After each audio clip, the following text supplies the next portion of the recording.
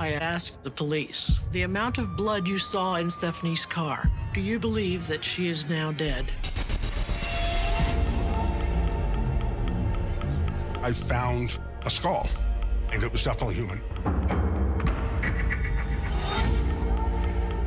I need to know the person who was responsible for my mother's death.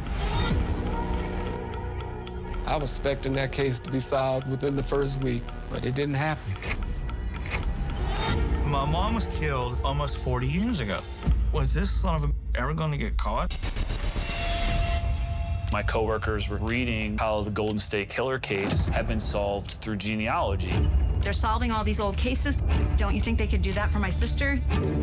Duct tape is like a DNA gold mine. This is the biggest lead we've had since 1995. I see him light a cigarette. That's our sample.